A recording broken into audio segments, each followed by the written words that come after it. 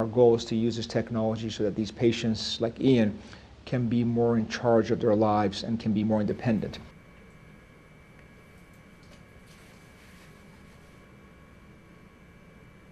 What our device does is it takes data directly from the brain, so it creates what we call a neural bypass from the brain over the injured part of the spinal cord and back down to the forearm, bridging over that injury and actually reanimating his paralyzed leg. When we first hooked everything up, for the first time of being able to move my hand, it was a big shock because, it's something that I hadn't moved in about 3.5 years at that point.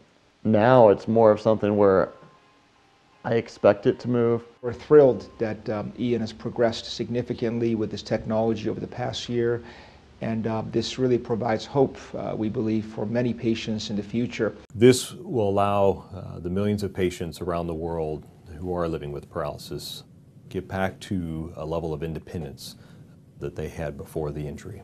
The biggest dream would be to get full function of my hand back, both my hands, because then that allows you to be a lot more independent and not have to rely on people for kind of simple day-to-day tasks that you take for granted.